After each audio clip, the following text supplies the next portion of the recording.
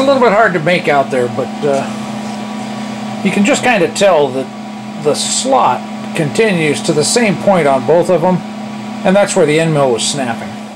So my son Andy came over and we were talking about this, and he was throwing out ideas and stuff like that, and we got to I got to thinking about it, and you know, I hadn't looked at it with the end mill, and it's an 80 thou end mill with a .625 5/8 of an inch flute length.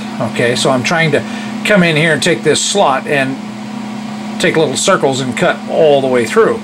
This is a .081 inch drill bit. Okay, so basically the same as the end mill.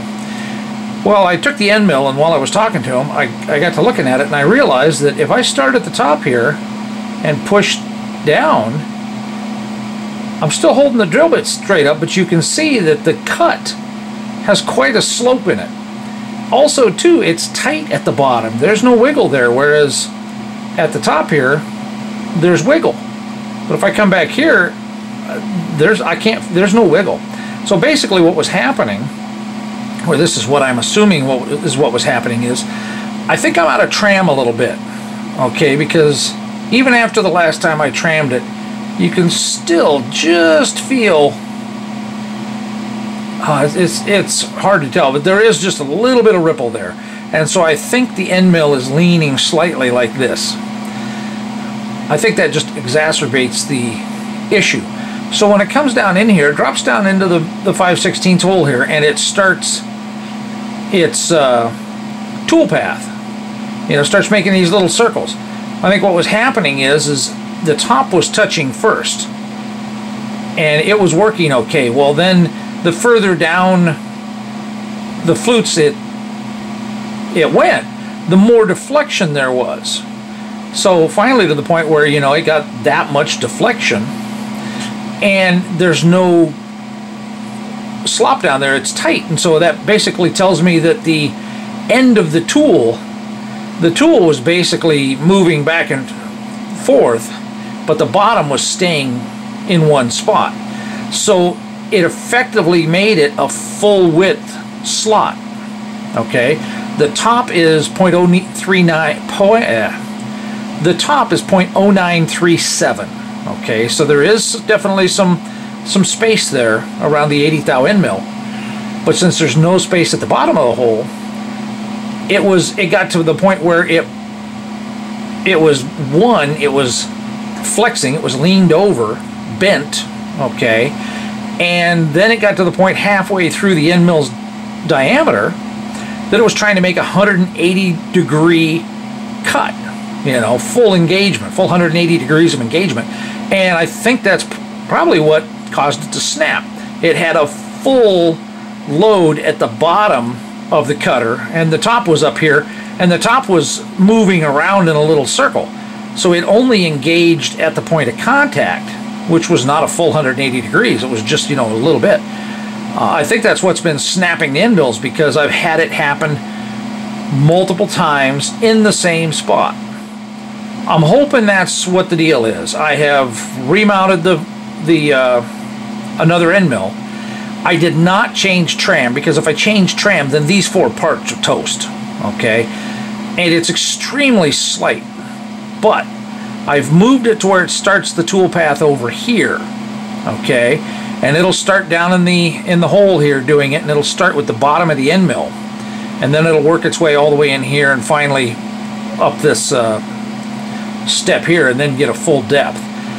I'm hoping, because if I run the end mill down in here now, a new end mill, and start with the same tool path I had, it comes down in here. Well, it's only cutting at the bottom, and it's opening it up, and then it's getting to the point where it goes through, and it'll run from here, no problem. It'll go through all the rest of the tool path, but when it comes to the next part, it'll get this far and snap again, and that's happened like 3 or 4 times in a row.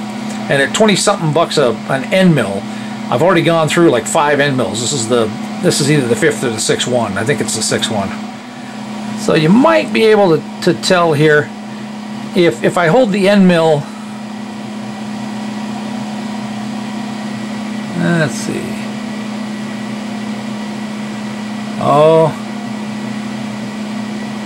Oh, there's no real play at the bottom of that one. Okay, I was feeling this one, and I can hold the end mill against the back top edge there, and it'll rock. And maybe you can't see it at that angle there, but it rocks, telling me that there's lots of room at the bottom of that slot. It just dawned on me, though, that over here, I can't do... Oh, there's just a tiny, tiny bit.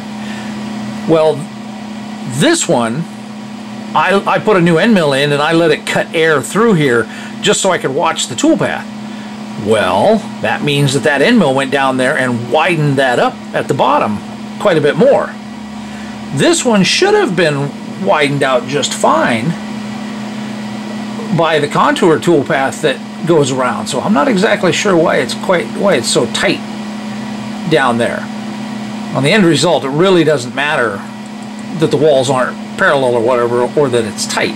A screw goes in here and clamps this together. But I am concerned with that for the fact that I have 40 of these to make, and if it's that close at the bottom, being just 80 thousandths wide, that's not good. Need new glasses bad. Need new eyes. Need new body. What's puzzling me is why didn't the contour path that goes around here multiple times, why didn't it clean up the bottom, widen it out?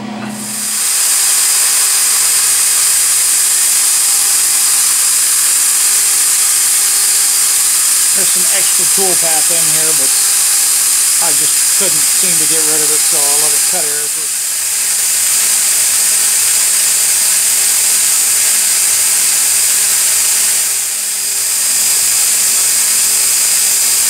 This light on low has a strobe effect.